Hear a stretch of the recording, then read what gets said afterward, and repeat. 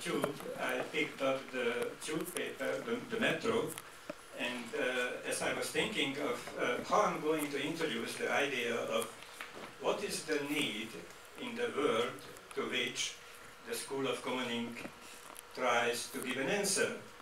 And the headline from today's paper just jumped to my eyes. 40 million jobs may go as global crisis deepens. 40 million jobs may go by the end of next year in the industrial countries. And according to the projections of OECD, the Organization of Cooperation and Development, is in addition to the 20 million that has already gone since the financial downturn of 2008. So there is a need for all those people who are losing their job, what they are going to do. And of course the School of Commoning is not a job providing, not a job training institution, but the Commons may well be the answer for many people who get out from the private sector and they have a chance, a so-called chance, to hold their hands to the father state to give me some handouts or start their own thing coming together with others and start creating commons for creating their livelihood together. There are some examples of that. I'm not going to go into details now. Just wanted to say a few words. So thrilled by having James here and having him as a senior advisor to our School of Commoning. That's not only because James is a decent human being, but also because he is the most radical thinker of the Commons movement.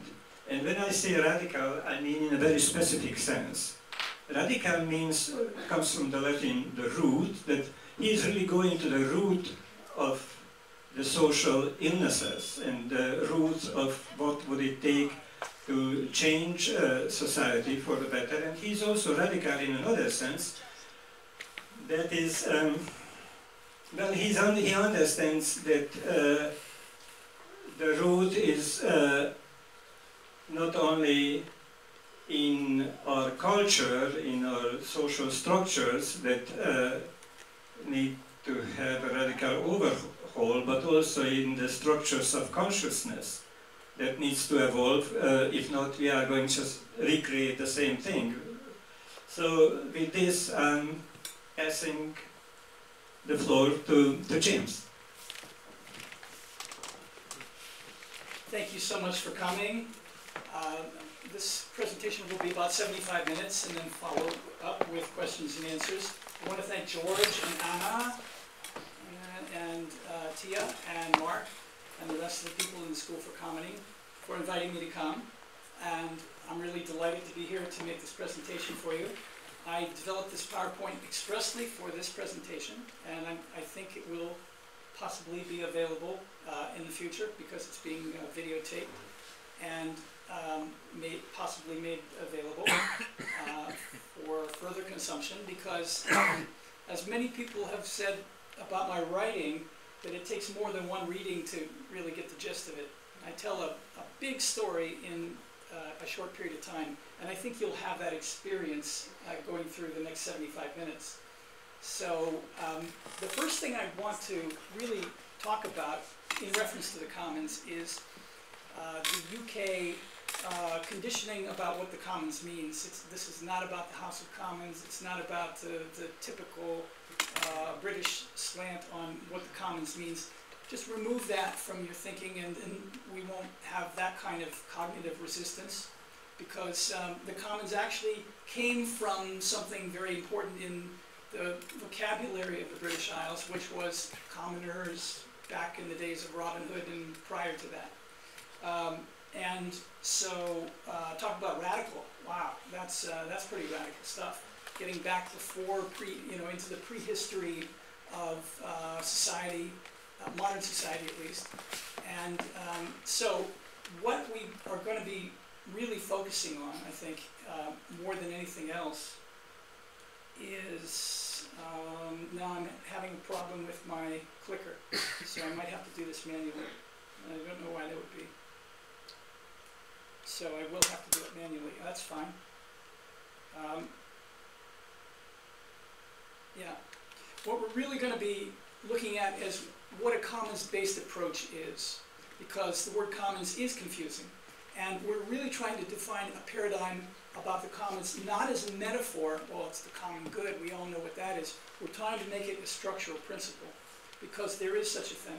And there has been enough analysis over the years and enough practice of the commons to really introduce this topic in a brand new way.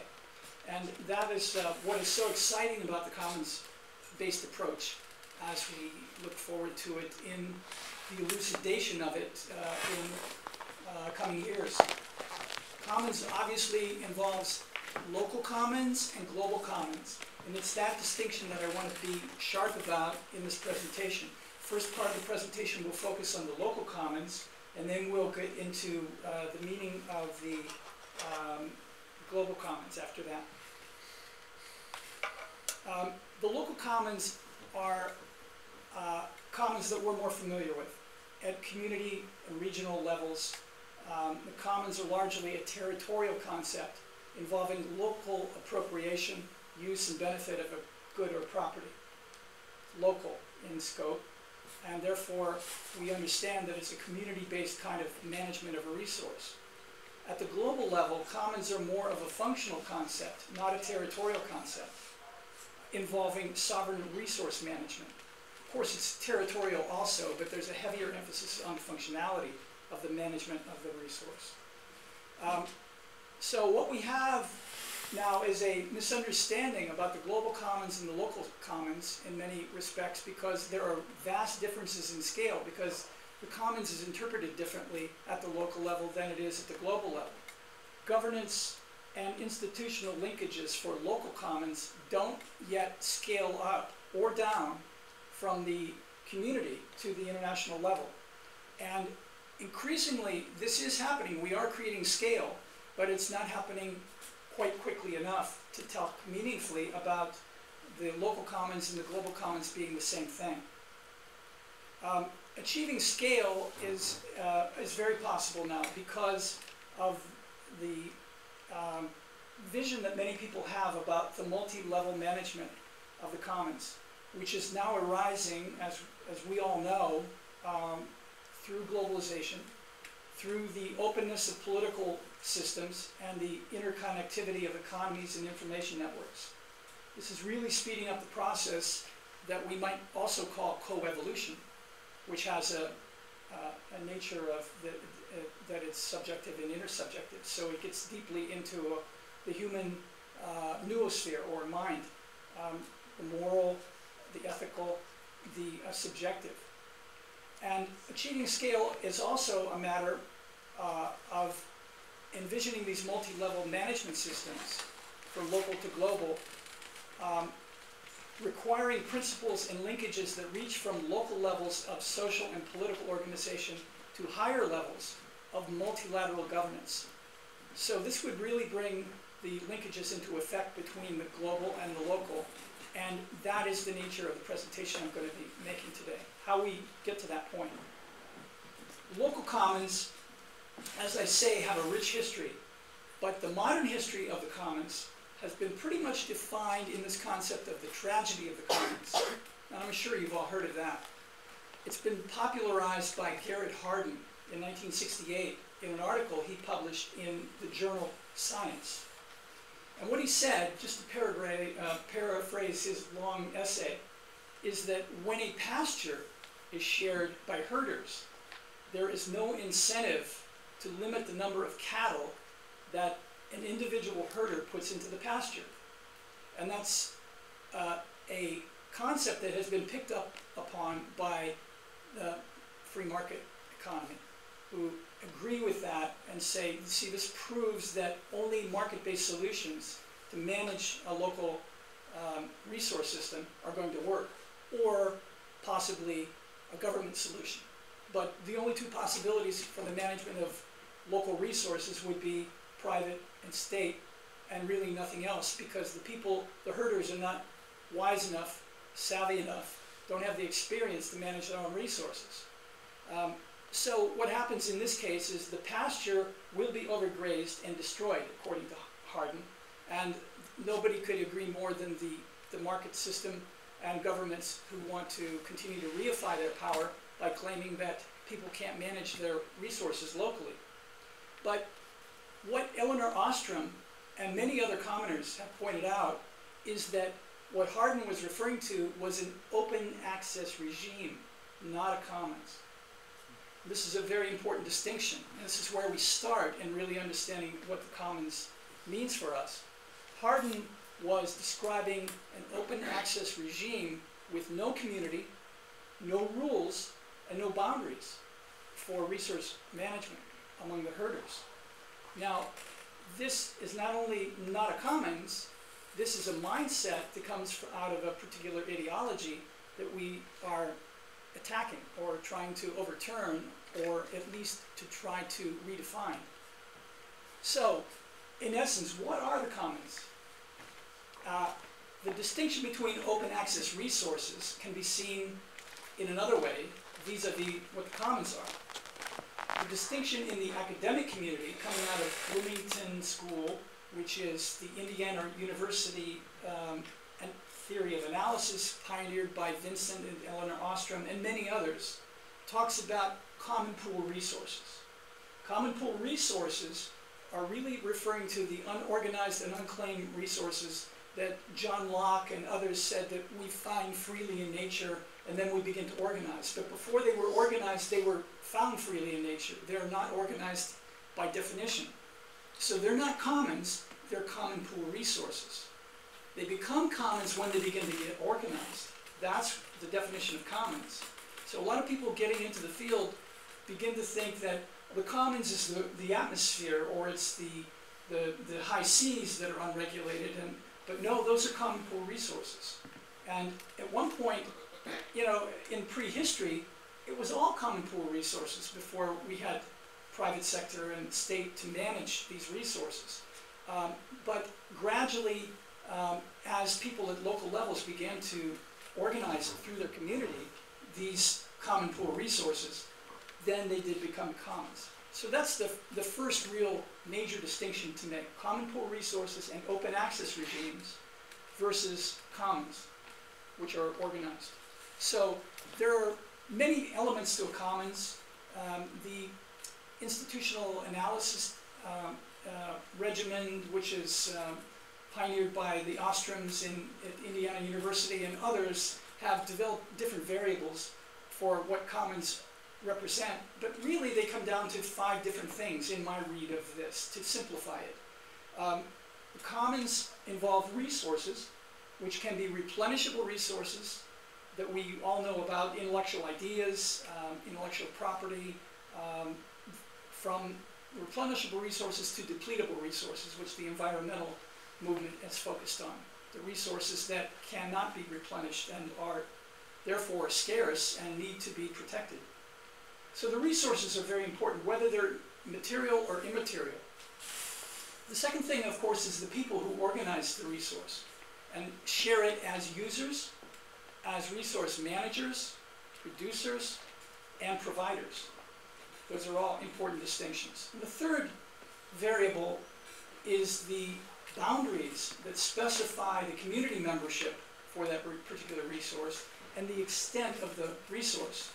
So, since the mists of history, when human beings began to organize their resources, they always put some kind of formal or informal boundaries around them to say, this is our property, that's yours, and you stay over there, we'll stay over here.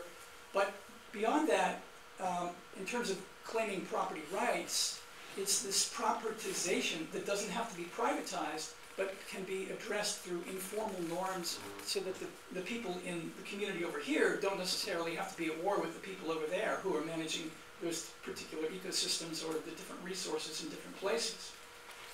The fourth variable that's very important to recognize are the rules that govern people's access to and benefit from these commons resources.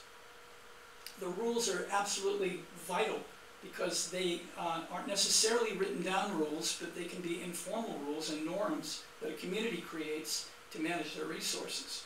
But the commons literature is very clear that norms and rules are vital to the management of a resource. They distinguish common pool resources from commons. It's the creation of rules that is really essential. And the last point, the last variable about the basic elements of the commons involves the value that's created through the preservation and production of these common goods. This value is very important because we have to be able to distinguish it from monetary value. The Robert Costanzas and Paul Hawkins of the world would have you think that there is such a thing as sustainability and natural capitalism based on something pure in nature that's inalienable, but then they turn around and say, and we can prove that by showing you how much it's worth. You know, an ecosystem is worth $17 billion, or whatever the figure might be. That's for us cognitively to satisfy our longing to figure out what the value is, but the point is that resources like this are too precious to be accountable in monetary terms. We need another set of metrics, which we'll get into shortly in the other half of this presentation.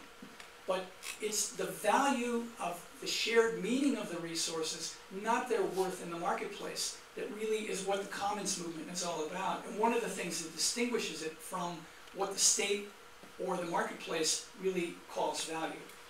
This is very important. Habermas and Foucault and others set the stage for us to understand what this means in terms of our inner subjectivity. And now the commons movement, as a group of activists, are actually beginning to apply this. In other words, we're defining what this new sense of value is apart from the marketplace and apart from what you might call fungible value. What are common goods? This is where it gets really interesting and where it helps to congeal the whole perspective of the commons, because we can refer to commons in many different ways. We spoke earlier about commons being both immaterial and material, which gives philosophers a headache because, and scientists as well, because they don't like that kind of bridging between the material and immaterial, because metaphysically and epistemologically it seems to violate their sense of principles, and in some ways it does, and from a very strictly scientific point of view. This is precisely the barrier that the commons is breaking down, because there are principles that apply to social commons and cultural commons, intellectual commons, and natural, genetic, and material commons that are across the board, which are extremely important. And with Anna's assistance, I'm going to describe for you what the social, cultural, and intellectual commons are. She's going to read these off because I think it's very important. These are categories that you are all familiar with, but I think it's important to name them. And there are many other commons in this category. So examples of social, cultural, and intellectual commons include indigenous culture and traditions, community support systems, neighborhoods, voluntary associations, labor relations, women and children's rights, family life, health, education, creative works, languages, words, numbers, symbols, holidays, calendars, stores of human knowledge and wisdom.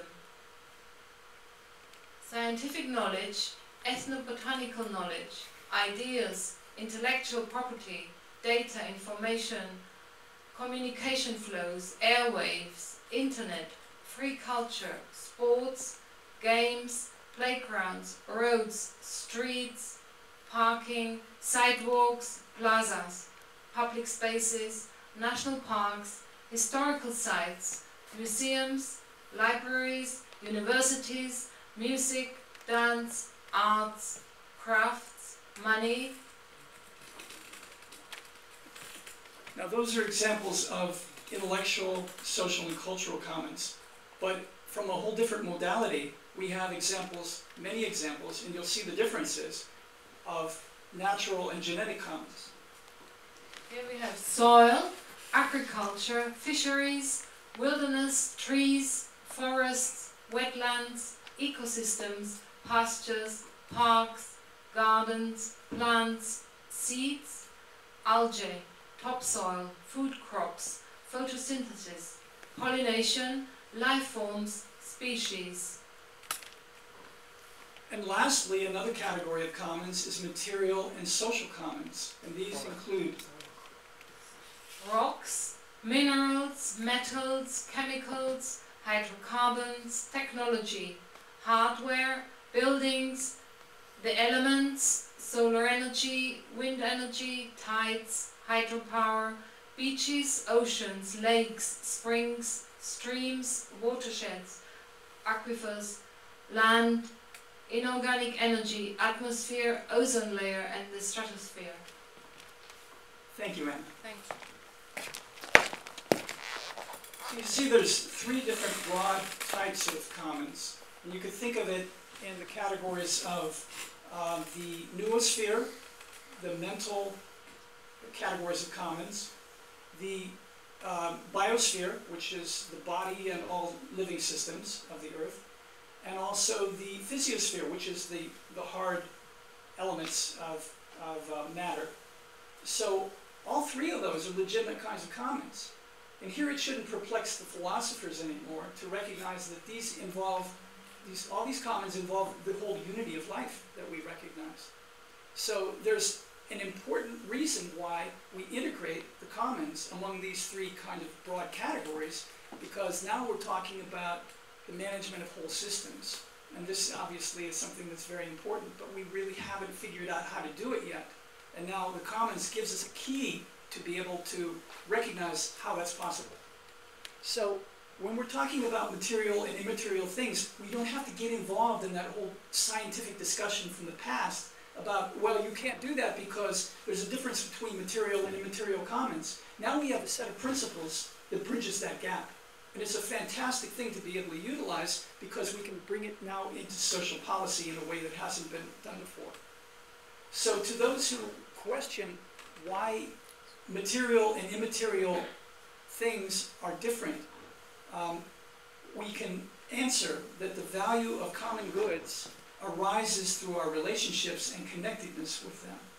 So the value doesn't arise from the objects themselves, it arises from our interaction with those objects and our intersubjectivity with each other in interaction with those objects. This is a distinction that we have not had in Western civilization over the last several centuries. And we know that this is a significant characteristic because it is vital to our own sustenance and livelihood, our own individual expression and purpose, and our own social cohesion, quality of life, and well-being.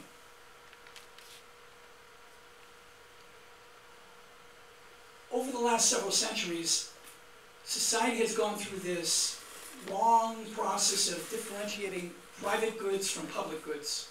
Private goods being managed by markets, commerce, markets in the sense of finance as well as trade, and the public goods, which are managed by local governments to state governments.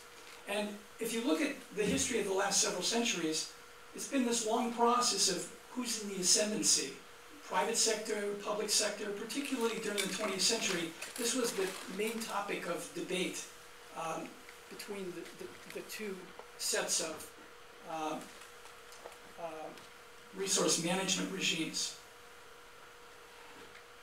We're going to have to undergo a similar process now of differentiating common goods from both private goods and public goods. Most of us readily identify the differences between private goods and common goods. I'm sorry about the audio cutting in and out, but I don't have any control over that. I don't know if it's a battery problem or what. It's hard to say.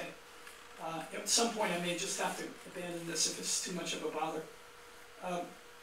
So we recognize pretty quickly the differences between the private goods and the common goods, but the place we get stuck is the differences between public goods and common goods, because we tend to think of commons as representing public goods, because the state always tells us that that's what they're representing, is the management of resources for the common good.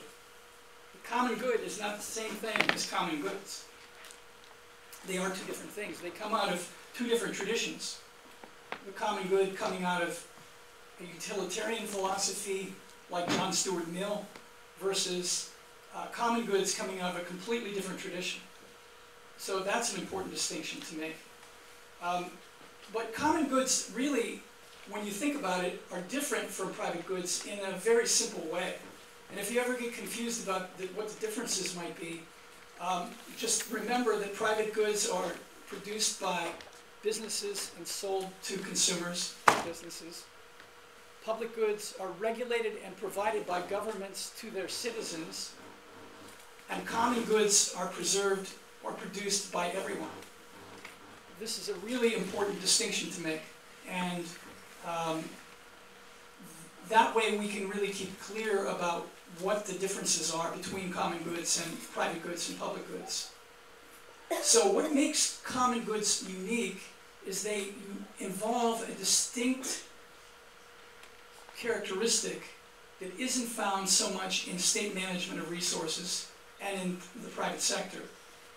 Strong ethic of cooperation, of inclusion and equal access, free and fair standards, transparency, of participatory social practice, of social creativity,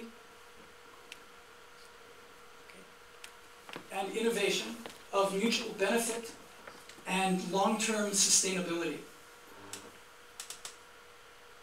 We lost the commons over the centuries through the enclosure of property and the legal enforcement of these enclosures, through the commodification of the objects that are in trade into private and public goods, and also through the fungibility of commoning through a universal standard of value.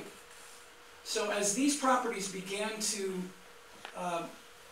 become known to us, and we were conditioned by them, over a period of time, we lost the thread. We lost our vision of what commoning really was when we were all once commoners. How can people today organize a commons? Well, it's happening all over the world.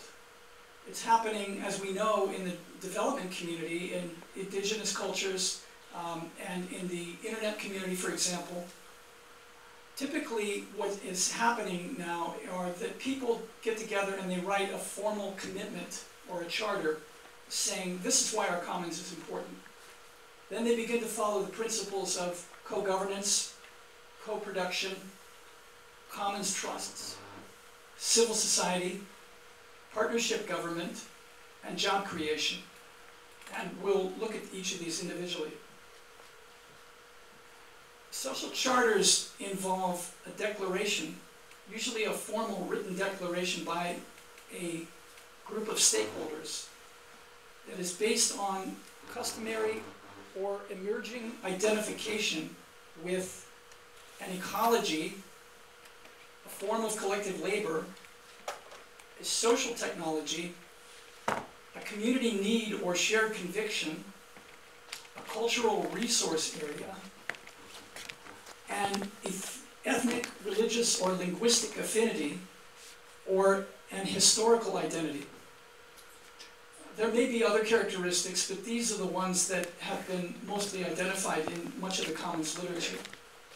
This is the basis of why people come together and find commonality to create these formal declarations. David Bollier and Burns Weston, a couple of scholars in the commons community, have identified these first three aspects of co-governance. The first three characteristics of co-governance have been identified by these common scholars that I mentioned, and they involve pluralism, subsidiarity, and polycentrism, to which I've added a fourth. So pluralism involves a wide variety of stakeholders participating in the decisions that affect them directly. These are pretty standard definitions. Subsidiarity is when citizens take decisions at the lowest possible level of authority. Polycentrism, which was first identified by Vincent Ostrom, was the decentralized management in the use, protection, and restoration of a resource. And then lastly, I think it's important to identify co-governance in terms of the checks and balances that all this creates, because stakeholders create partnerships for governance that rebalance the market's domination of government. So as the state gives less emphasis to empowering corporations and more emphasis to empowering the people of the commons, then we have a greater balance in society. And it creates these checks and balances that I'm referring to. Co-governance is also an extremely important aspect of the commons, because it's the collaboration of resource users and producers that really makes this thing work. And this includes many things that you're already familiar with, so it shouldn't be too mysterious. Bartering, gift economies, complementary currencies, and community reciprocity systems, free shops, fair trade markets, producer cooperatives, trade unions, entrepreneurial networks, scientific and academic commons, as well as open source software, open electronic media, shared licensing, collaborative, knowledge and design, social networks, Creative Commons, and copyrights, Wikipedia, websites, file sharing, email, and chat rooms. We're all pretty familiar with those. Those are means of co-production. We're producing a value outside, in most cases, outside of regulation by the state and outside of the generation of fungible value by the marketplace. This is a source of value that we're familiar with, but we haven't named yet, largely. Another aspect of the commons that's important to recognize is that when a community puts together a social charter, identifies its co-governance and co-production principles, and really begins to operate effectively, it needs to become a legal entity. And it needs to establish the conditions that are recognized by the state to preserve and manage resources that are inherited from past generations for the benefit of future and present generations. The commons trusts are created as a result of the inability of the state and the market to create the preservation of resources for future generations. There's been attempts to do that, but it's really failed, and that's really what part of the big crisis is today at the global level. That the commons trusts are really the only fiduciary institutions that are accountable for the long-term preservation and sustenance of a resource. There are lots and lots of examples of commons trusts. The one in the illustration here is an example that is here in Great Britain. Civil society is another aspect of creating the conditions for a meaningful commons. But there's a problem with civil society, as we all know, and some of us have been trying to articulate it for quite some time. Civil society would like to see itself as a third force, as a counterbalancing mechanism to the state and the private sector. But civil society is definitely a genuine voice of public opinion, but it lacks the authority of electoral legitimacy. Civil society is a group of self-selected interest groups who get together because they're passionate about a particular issue, but they're not elected, they're not necessarily representing a group of stakeholders in their community. And at the same time, they are largely afraid to challenge the constitutional authority of private property, which is inherent in all state constitutions. So we remember from John Locke and others in the field of political philosophy, the reason for the development of constitutions is to enshrine private property as an inherent mechanism in society. That there's nothing more important than private property, and the state's legal enforcement of the monopoly of private property. So civil society has been afraid to challenge the constitutional mechanisms which create enclosures and protection of private property. This is why civil society has yet to become a transformational agent of change, even though it represents a wide range of issues that are absolutely vital to represent at the global level and at the local levels also. But civil society has not stepped up to the realization that resource users have to be involved in the process of production, and to move away from the framework of ownership to a framework of trusteeship. Since the sustainable development movement of the 1980s and 90s, civil society has begun to entertain some of these ideas, but it hasn't really broken through to the next level yet because it's seen itself as dependent upon the state and the market for funding and for guidance and for leadership. The fact is that civil society is providing its own leadership and expertise to the market and the state, but it has not recognized its true value yet because it still sees itself as part of the market system. As long as civil society accepts state regulation and market-based kinds of means of creating value, we're not going to get very far down the road. This is why the commons can infuse civil society now with a whole new sense of its meaning and purpose. Another aspect that's very important to identify is partnership government. Michelle Bowens, who was the first of the speakers of the Remarkable Commoners to speak before you, has identified the principle of the partner state. This is getting beyond the welfare state and the social market and the kinds of governance frameworks we've seen in the 20th century. We're really evolving into something different now.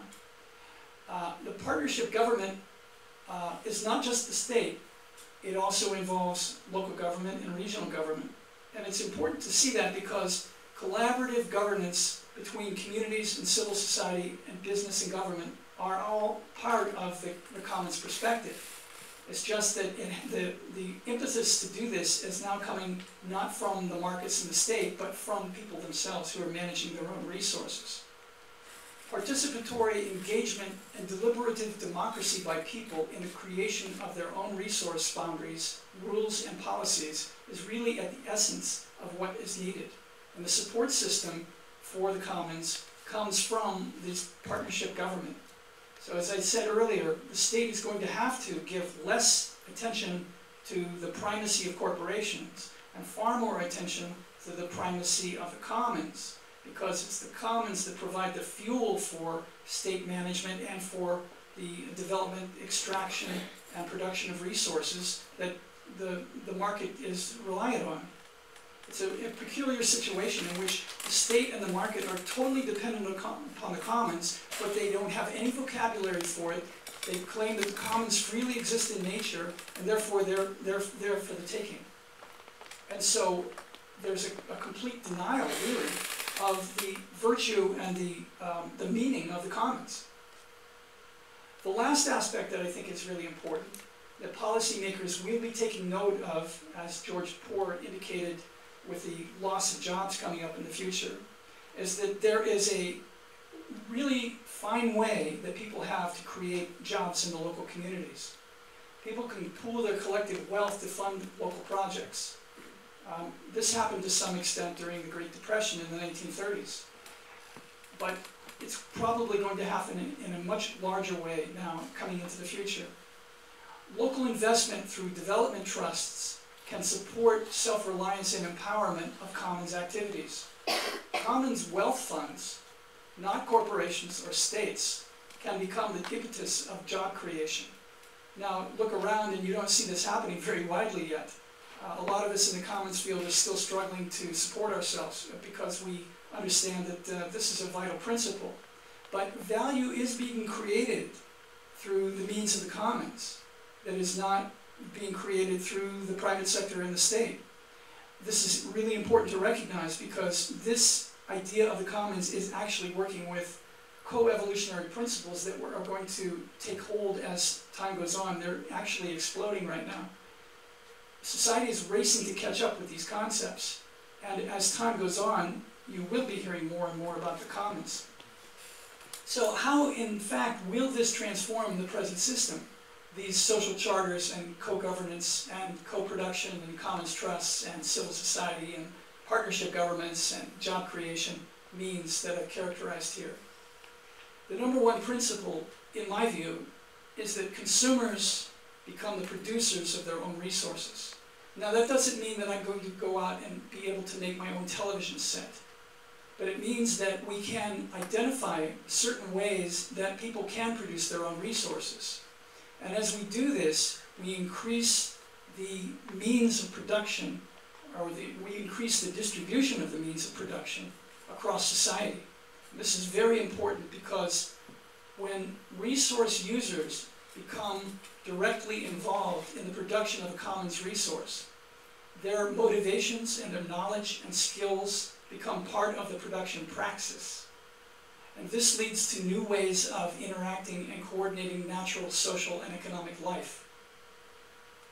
When resource users become producers, they can create a trust. The trust puts a cap on the preservation value of a resource.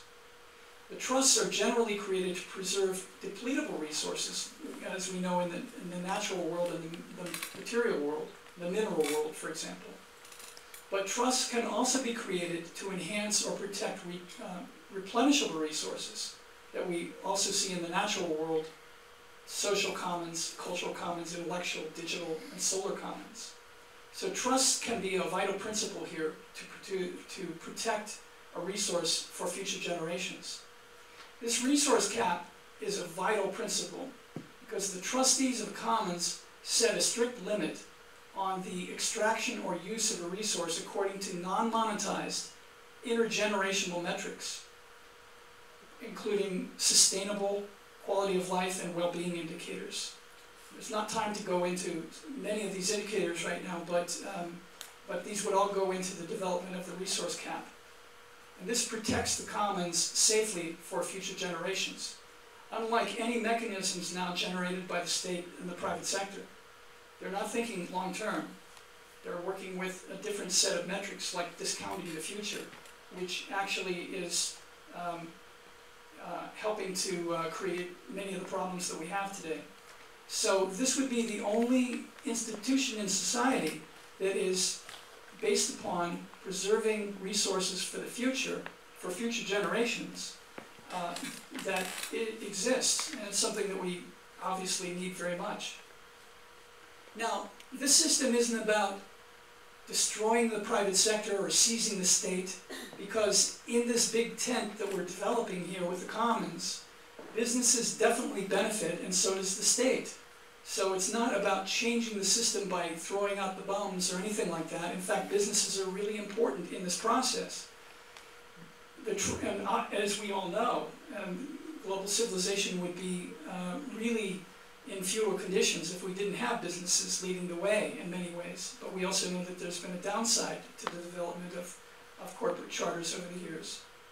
But in this scheme that we're outlining here, the trust would rent a proportion of the resources beyond the cap to the private sector or to the state businesses and utilities that operate. So the cap is set, and then the resources that are outside the cap, that are thought to be available for present generations, are rented to businesses. And the private sector profits from the extraction and production of the resources outside the cap, just as it does today. The state is also transformed because, as mentioned previously, the government shifts its emphasis from creating corporate charters and licensing the private sector to supporting the protocols and boundaries and legal rules for the commons that are established through non-closure movements. That's the opposite of enclosing property. Movements toward non-closure, and through social charters and commons trusts. This tax on businesses and trusts is very important because then it generates something for the state to do a very vital role. A percentage of the revenue of businesses and the resource rents that are paid to trusts are taxed. And the state redistributes these funds to citizens as dividends or subsistence income. It invests these taxes in the restoration of depleted resources, land, oceans, and the atmosphere. And it also uses these funds to enhance replenishable resources, such as free culture, the arts, collaborative knowledge, and peacekeeping measures. This represents a new dynamism in society. We don't have to scuttle the old capitalist system completely, but we definitely transform it as we move forward. These 7 commons principles are really very interesting because they lead to the idea that the commons is a third sector beyond civil society, transforming civil society, but in fact it's its own mechanism or its own dynamic. And it also gives greater scope to recognizing that when we have a society that is utilizing private goods and public goods and common goods, we're actually creating a larger commons in which the private sector and public sector are parts. They're subsidiary parts in larger biospheric commons. And that's important for people to recognize because obviously under the present system, we think that the private sector and public sector are completely dominant. And they are dominant, but epistemologically, we need to jump to this new level to recognize that they are really subsidiary parts of the greater system. So how do we do this? These 7 principles would be ending the division of labor to the extent possible.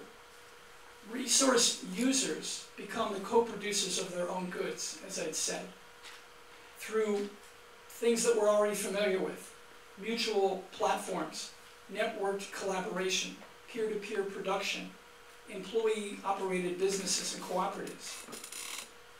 The second thing is that these commons will generate new sources of value. Long-term value is not generated through the potential financial revenue of common assets. So we're not monetizing the commons. That's not how we're creating value. Value arises instead through the preservation of commons resources and the enhancement of the global commons to support life and life systems. We also build a non-closure movement for those who are activists who want to get out there and do something and protest, because it's very important to have nonviolent protest to reverse the enclosures of water and the atmosphere and the hydraulic fracking that is taking place to capture natural gas, and seed commons and many other commons. We've got to reverse from a moral point of view and also from a functional point of view and from the point of view of the preservation of the planet, many of these enclosures have to be rolled back. This is going to take a lot of negotiation, obviously.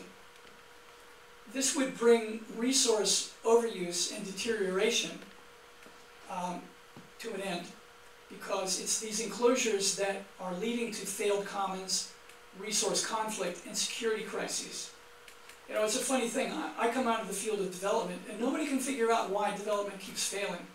But it keeps failing because we don't take seriously the principle that at the grassroots level, the resource users have to become the producers of their own resources. So we throw foreign aid at developing countries. We want market-based solutions, and the answer is right in front of us. And many people in the development field know the answer, but their voices are not being heard. There are a few people in civil society who do recognize this, but mostly this voice is coming from the common sector at this point. Because, as I say, the people in the development community have their own set of protocols and paradigms that come out of the post-war view of how to manage development in a completely different way than we're envisioning today. So it's important that a non-closure movement comes from a very principled place of indignancy, being indignant with self-righteous indignation about these enclosures, and resisting any form of external control that does not promote life, dignity, security, and well-being. Not in a violent sense of protest, but in a sense that really challenges the system and says, look, this has got to end, and we're putting ourselves on the line here for this principle. Not everybody is going to be an activist in this sense. Others of us can think about the movement, can take part in analysis and other things. But for those who really want to get active, this is a very important avenue. The fourth principle that I think is extremely important to recognize is that we need to transform ownership through trusteeship. Ownership, if you really go back into history, is a false construction. In this lifetime, we don't own anything.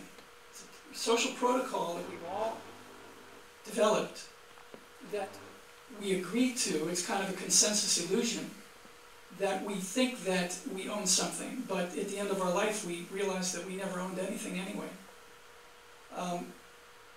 Marxism and communism also showed that collective ownership is subject to social hierarchy and abuse, because a co-owned property can be managed by a majority and exploited and divided, whether it's managed equitably or not. This is the great lesson that we learned from the Marxist movement. Trusteeship, however, is not ownership of the means of production. It's production of the means of non-ownership. So, applying this principle then, the commons trusts begin to recognize that we have to establish the principle of non-ownership of property, because they are dedicated to future generations. They're preserving the value of resources for future generations, so there's enough left for the future people of the planet and life forms and species of the planet. The trusts involve the participation of users and producers, providers, in the preservation, production, or use of a resource. The trusts hold and manage this resource as a common property for existing and future generations. The next principle that's very important, as I've touched on earlier, is cap and rent. The resource is capped, and the amount outside the cap is then rented to the private sector, so that we continue to create the private incentives in society, but we also preserve resources for future generations. You can think about it this way. In the field of fluid dynamics and thermodynamics area of physics, people talk about the stock and flow.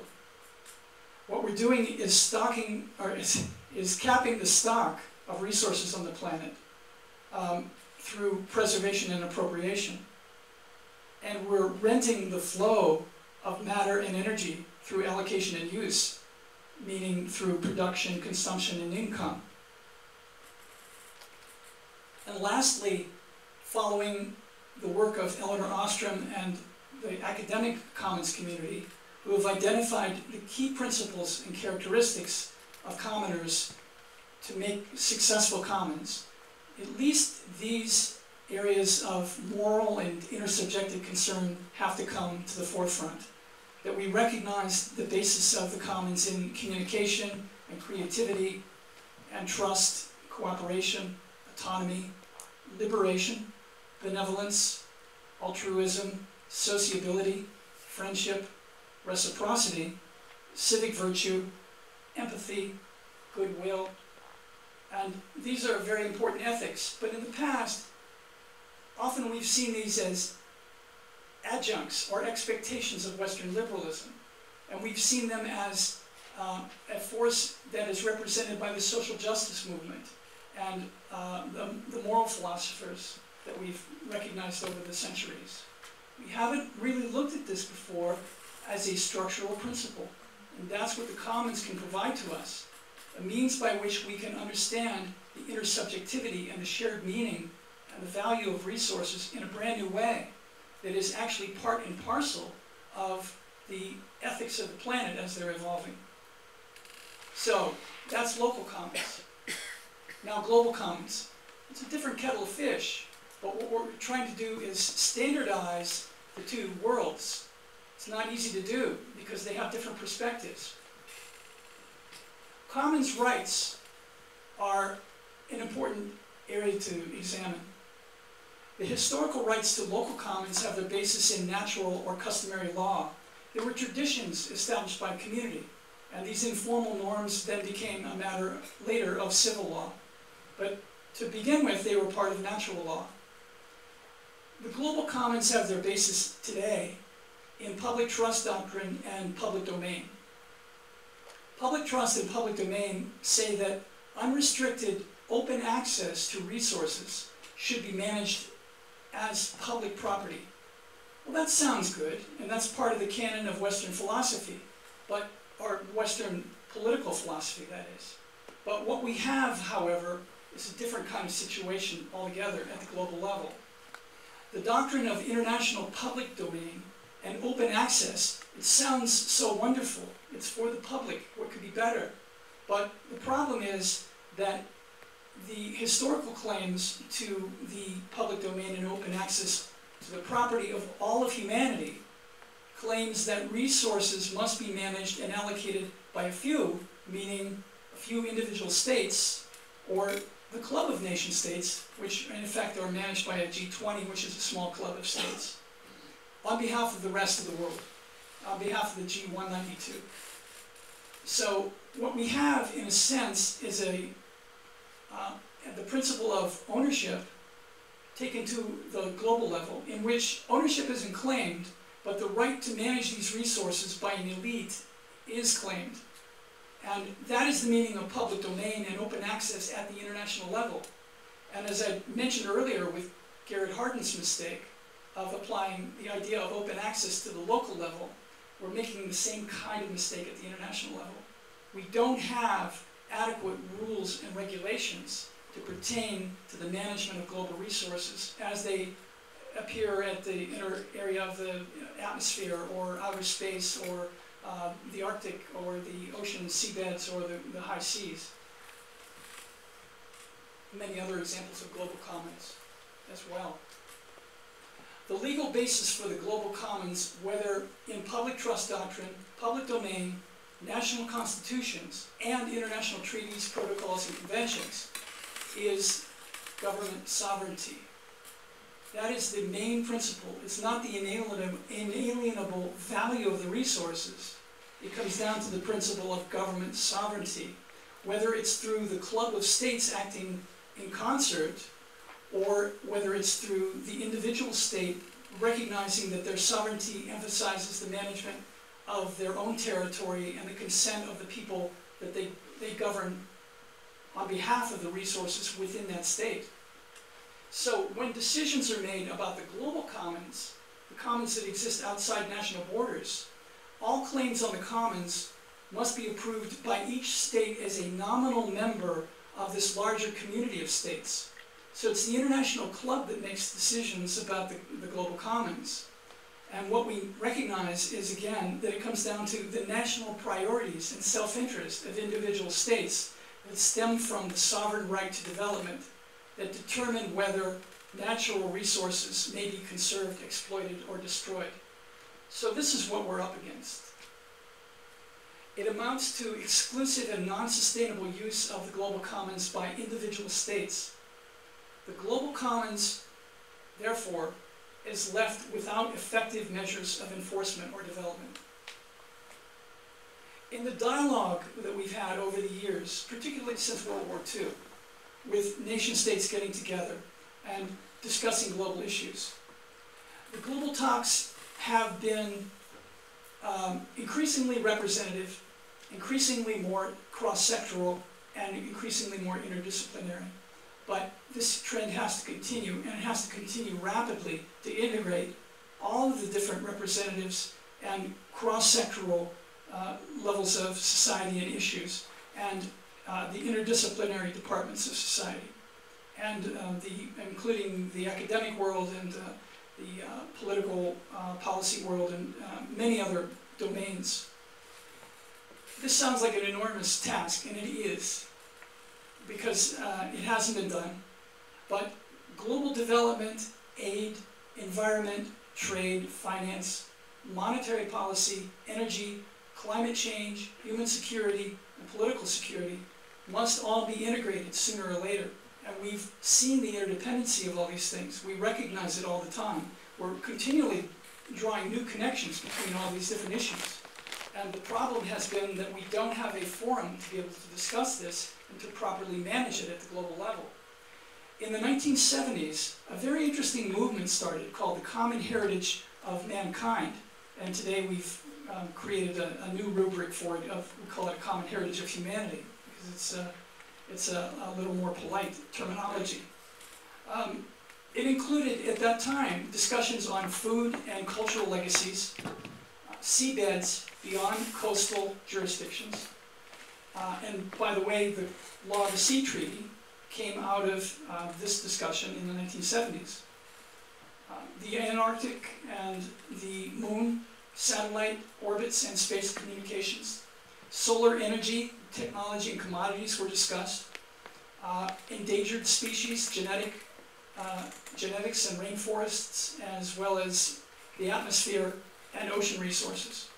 These were all discussed. This is not, I'm not referring to the environmental movement, I'm referring to a movement that existed within the framework of the United Nations, which discussed the common heritage of Earth's living systems for quite some time during the 1970s, which is a fact that's been largely forgotten. But we have amnesia for a particular reason about this. And the dialogue hasn't really continued at the same level since the 1970s, particularly around, say 1978, 79, 80, when Margaret Thatcher and Ronald Reagan and Helmut Kohl were elected. Because neoliberalism today has really denied any value of the commons, because the commons are all now market-based. Economic totalization is the real word for globalization. The transnational platform of markets and states has been called by authors such as Philip Bobbitt and Philip Plon the market state. And this is a pretty good terminology for what's taking place today. It's not neoliberalism. We have a monolithic structure which is a market state, and it exploits the commons continually, and it exists in a way that cannot recognize the commons and refuses to recognize the commons.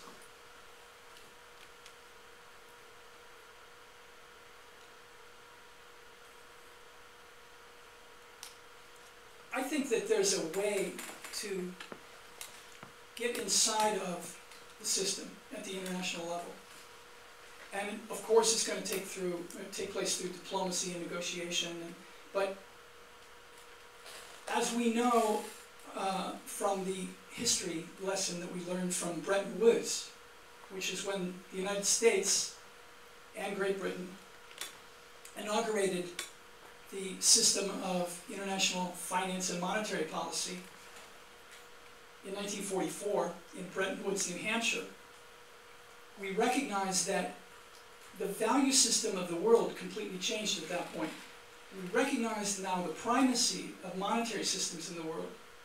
My suggestion is the commons movement needs to take this very seriously now that particularly that the international financial system and monetary system are breaking down.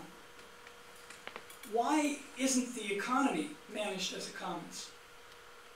Well, there are many reasons for it, but I'd like to take you back in history, just briefly, to the writings of John Locke and René Descartes in the 17th century. They taught Western civilization to regard the mind, or the noosphere, and nature, or the biosphere, as separate things. And they had an elaborate philosophy around that. Now, Descartes was dangerous on his own terms, because a lot of what he said was translated into social policy. But it was John Locke who was particularly dangerous in some ways, because he was a political philosopher as well as a metaphysical philosopher. So many of his ideas were translated into politics. So he provided a justification for the constitutionality of private property by saying that there was a legitimate metaphysical justification for the split between mind and body. we're all aware of this mind-body split in many ways. I mean, we all live with the reification of it every day, because society is based on the idea that there is a rich world and a poor world, which is analogous to a mind and body in a sense. We recognize that there are surplus nations and deficit nations. We have a number of means of analysis which stem from this mind-body split, and there are many more. Economics has been influenced by this mind-body split, but the main point I'm coming down to with this is that economics doesn't see a connection between individual economic decisions and the natural environment. This is very important, obviously, today. The financial and monetary worlds have been split. Behaviorism, positivism, and utilitarian ideas over the last couple of centuries have also stressed the primacy of fact or rational mind over value of nature and human subjectivity and shared meaning.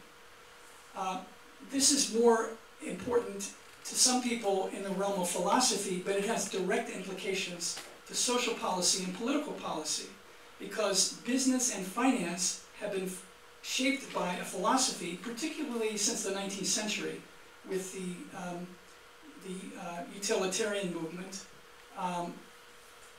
in which the commons are denied completely, and business and finance are treated as the source of monetary or currency value. This is a very important distinction, because what we're saying with this philosophy is that all value is created through the marketplace. And we don't have any language, adequate language, for the recognition that at one time we did have a gold standard. Wait a minute, value came from gold, which is a resource that came from nature. And today we have a de facto resource, oil, which is providing value to our currency.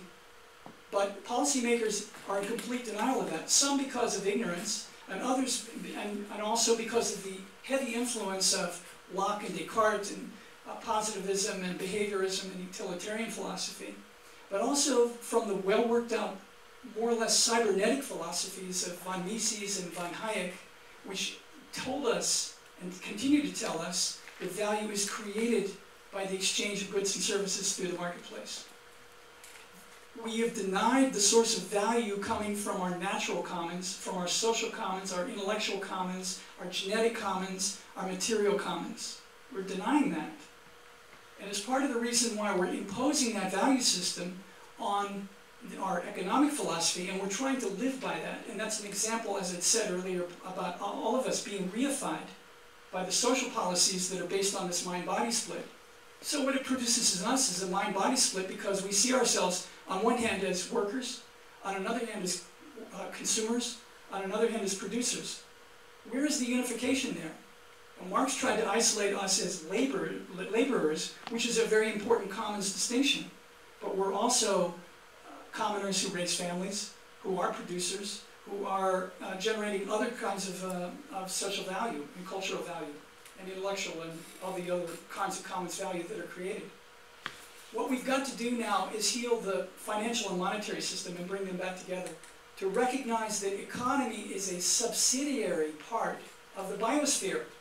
This is what's been missing. This is what the mind-body split did to us. It cut off the economy from nature. Today, the settlement of national accounts with the world's biophysical imbalances requires a monetary framework based on an agreement that the noosphere is part of the biosphere. It's essential that we go in that direction, because now we can harness our competitive instincts to become a strategy of collective rather than individual survival. Leaders of the world have to represent both the future and present generations, and also speak for the common heritage of Earth's living and non-living systems, which they're not doing today. This requires a new kind of intergenerational planning that's based not on geopolitical or corporate objectives, but on global common resource distribution that's relative to the population growth of the planet and the Earth's ecological carrying capacity. Now we know that but why are we not applying it? Because we really haven't made the precautionary principle a structural part of society. Giving the same weight to the welfare of future generations of people and planetary life forms as we give to those now living obliges us to increase the present wealth per capita. We can do that. It is possible to have growth at this point. The deniers of growth say that we can't have that. We're going into an age of austerity. Not necessarily. The use of a precautionary resource cap would transform the balance of trade, finance, and aid for the current generation, and also create sustainable environmental conditions for us today. But the $64 quadrillion pound question that's on everybody's lips is, how do we generate prosperity today when we are also trying to limit destructive economic growth across the planet? How can we do that? Well, this question comes out of the old model. It comes out of the market state model. If we listen to the solutions coming from the market state, we'll never go in this direction. The monetary system itself, not the financial system, has to become part of the finite biospheric commons with its inflows of raw materials and outflows of wastes. This global adjustment would be based on two factors. The withdrawal rates of depletable resources have to be slowed to allow stocks to catch up with flows. That's including the depletable resources we know today across the planet. The second thing is that the withdrawal rates of renewable resources are equilibrated with their replenishment rates. And this, in and of itself, is the adjustment that will bring local and global commons fully into scale and make the economy a component part of the environment. We can do this because today we have this eco-digital technology that enables us to do things in real time across the planet. Social media and satellite technology are now fusing with natural resource commons. And this enables an instant participation in resource information gathering on a planetary basis. We can track a variety of commons today in real time.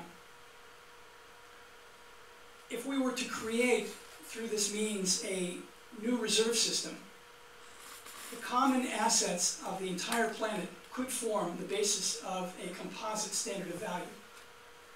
We could create a reserve basket of global common goods, just as the way the gold standard worked at one time and the oil standard, in a de facto sense, works today. Only this would involve a wide variety of different kinds of commons. So what would we put in this resource basket? Commons Reserve Index could include cultural resources, social resources, intellectual resources, natural resources, genetic resources, as well as the physical resources like gold and oil. They wouldn't be precluded from this. Everything of value would be put in this basket and averaged on a daily basis to come up with a sustainability rate. And this index of the sustainability rate linkages among the various commons is continuously updated, and it establishes a value for our money. So instead of being dictated by a central bank like the Fed, which creates a standard of value that percolates across the world, and all the other central banks salute to the standard, that the discount rate that's set by the Fed in Washington. Instead of doing something like that, we could have scientists and a group of engineers and politicians and civil society people all collaborate on a project that has lots and lots of transparency, that creates a set of indicators that boils down to a daily or hourly or momentary value that expresses the relative scarcity and replenishability of the world's key resources and reflects the capacity of the global commons, and that maintains an inclusive wealth for global society.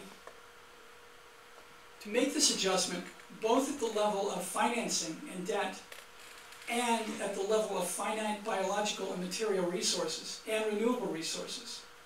The sustainability rate would be created entirely independent of interest rates and market goods and services.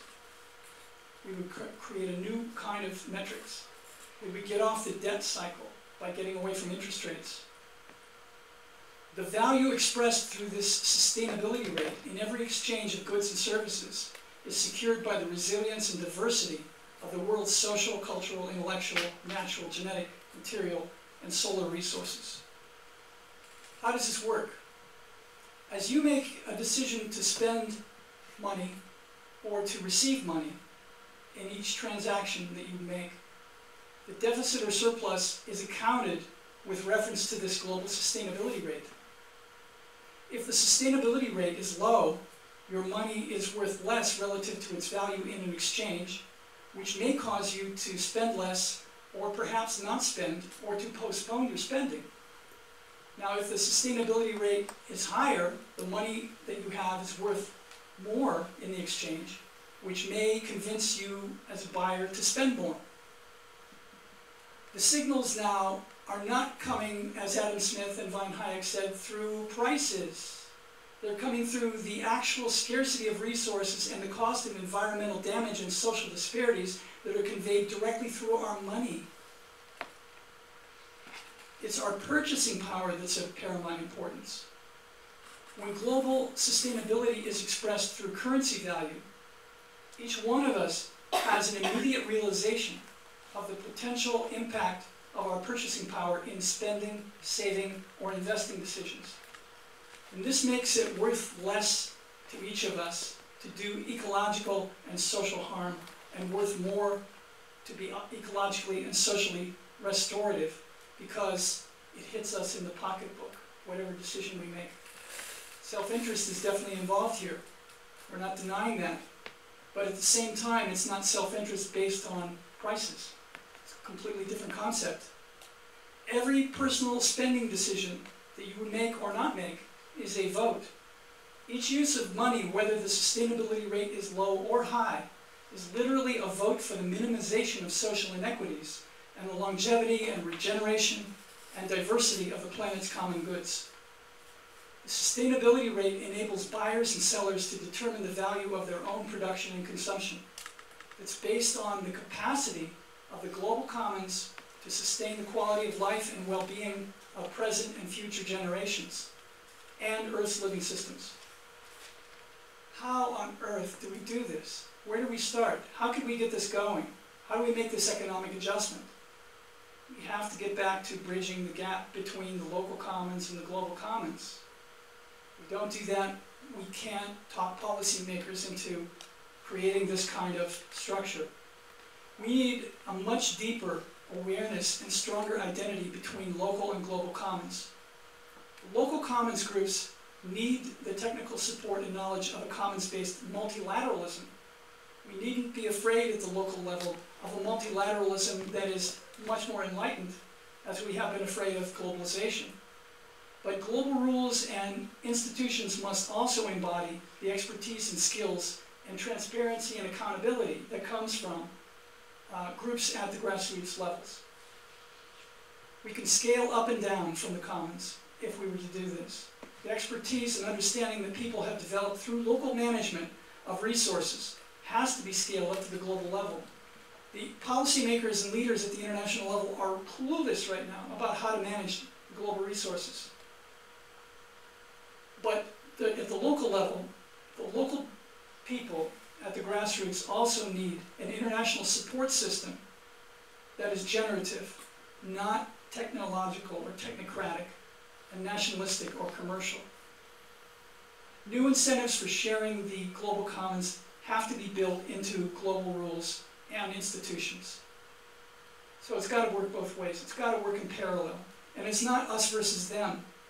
And local commoners and grassroots movements have to realize that. Ultimately, the post-war system that we've devised after the Second World War was a system which was a great innovation at the time. But but it's failed. And it was a great innovation because the Depression and World War II brought about a realization that we really needed international solutions. And having been chastened by the harrowing experiences of the 30s and 40s, the international community created some marvelous structures for international security and trade and finance and monetary policy. Over the years, those structures have crystallized and they've become the enemy, in fact. But at the time, they were a great innovation because they took us away from a laissez-faire philosophy to global public goods at the international level, that we could meaningfully talk about military security and peace at the United Nations, and trade through organizations like the GATT and now the World Trade Organization, and finance through the IMF, and money through the Bank for International Settlements and the IMF. But as we know, these are now the institutions which are causing many of the problems, because they're still beholden to individual states. So how do we get to the next level? We have to recognize that what we're up against is international liberalism, because the United Nations and many liberal internationalists have called the resources of the particular regimes created after World War II global public goods. And for most of us, this sounds like a really good thing. But in fact, we have to differentiate now global private goods, which we're familiar with through the multinational corporations, the global public goods, which are claimed by international liberalism on behalf of developing countries, to get to the point where we recognize there's such a thing as global common goods. States must now give legitimacy and authority to new global institutions and international standards for the management and protection of global common goods. It's very important, not only at the local level, but at the international level. Global common goods can be created and have to be created because we recognize that solutions are needed to the problems of international resources that are identified to, as global common goods to be able to better manage their long-term risks. This is absolutely important as we move forward, because it's the preservation of the world's resources that's really paramount at this point. Are we going to have wars over resources, resource conflict ad infinitum into the future if we continue to have neoliberalism as it's being pushed by the G20 right now? All of these issues are very familiar to us.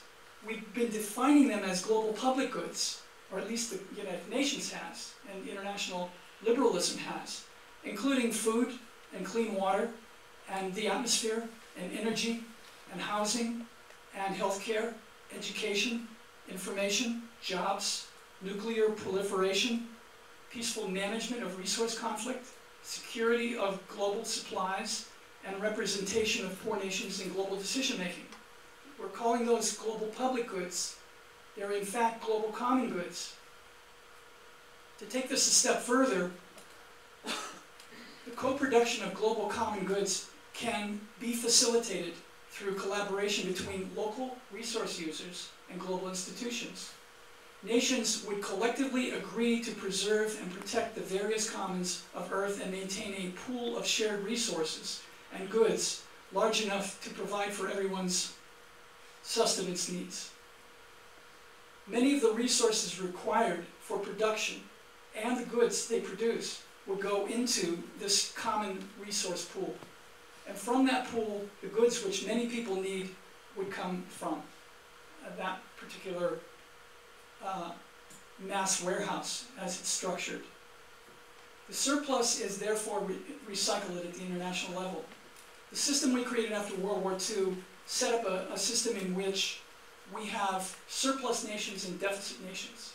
We've come to call them developed nations and developing nations. But over a period of time, many of the developing nations are now surplus nations. And many of the richer nations, which were formerly rich, the so-called developed nations, are now becoming deficit nations, as we know in the US and Britain and many areas in Europe.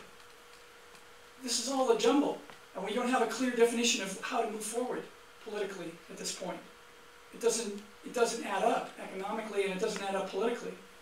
But in the future, if we set up a resource pool like this, which It's a proposal that John Maynard Keynes took to Bretton Woods in 1944, which was rejected by the Americans.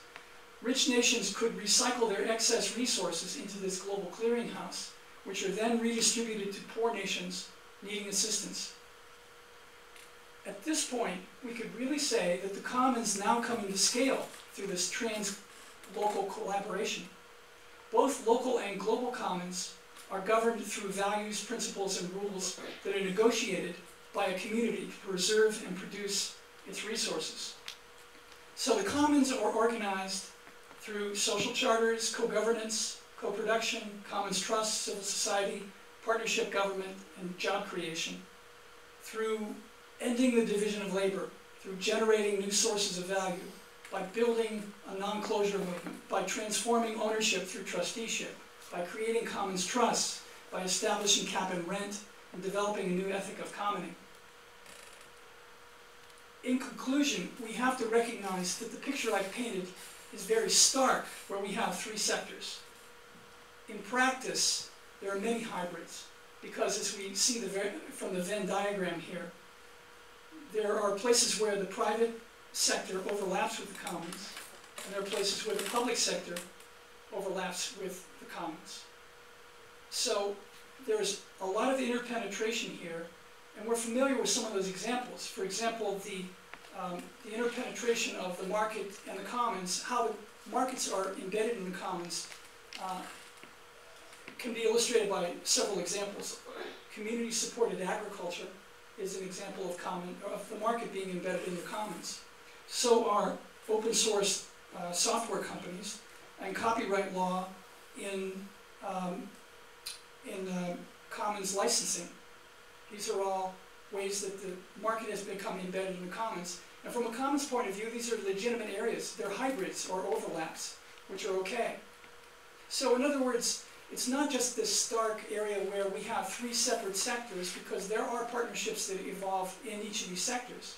And we would not want to get rid of trusteeships by the state of particular commons that we've known through national parks and forests and fisheries and the wildlife management that we've come to understand as being beneficial, and many other examples like research and museums and highways, that the state is involved in particular kind of resource management that works. So it's not as cut and dried a picture as I painted it, but I painted it this way so that you can begin to differentiate the importance of the commons from the private and public sector, and not be fooled by the kinds of partnerships that are being promoted today by neoliberalism. It's very important that commons becomes its own third sector, to differentiate the commons from the market and the state. This establishes the identity, the integrity, and the value of the commons. And it allows political self-determination and economic self-provisioning at the commons level. It's very important. The differentiation is the first step, but the second step we can recognize as it comes out of the dialectical process that Karl Polanyi, who wrote The Great Transformation, first identified.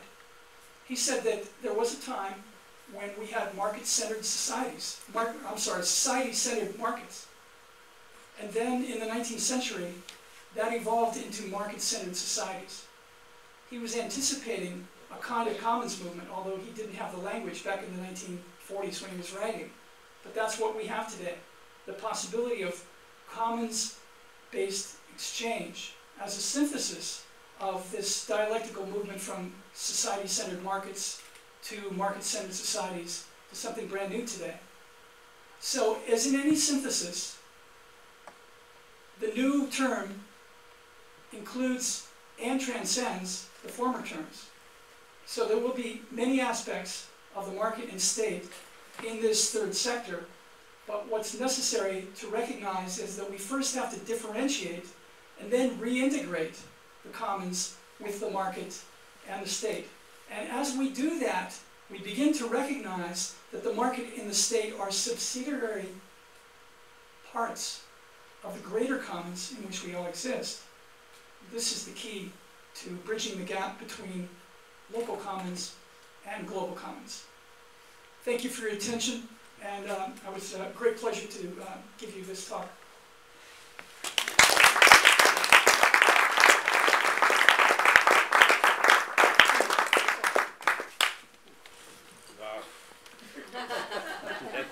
That was quite a mind-boggling, mind-expanding, and almost at each slide I wanted to stop, James. I have a question to ask, and actually I have two kinds of questions, and I think that I was not alone with having lots of questions going, floating in our minds. One kind of question is about clarification, just simply, what do you mean by this? What do you mean by that? The other kind of questions I had is, okay, now I understand this, and what are we going to do with this? So here we are, 30 of us who came to learn about it. What is the practical thing that we can go home with? So if you remember, one picture in one of the slides was a basket. Do you remember the basket? It was, I guess it was a common goods basket. And I really want you to know that the School of Commoning is not only about teaching and learning about the commons, but we are committed to organize ourselves as a commons. What it means is that we recognize a set of commons resources that the school has, and one of the most important resources is your questions and my questions, and all the questions that we don't have answers for, all the questions that we don't have answers for, but also we don't have time for addressing them all. So what if we take 10 minutes, because they are going to throw us out from here sooner or later. What if we take 10 minutes from questions and answers?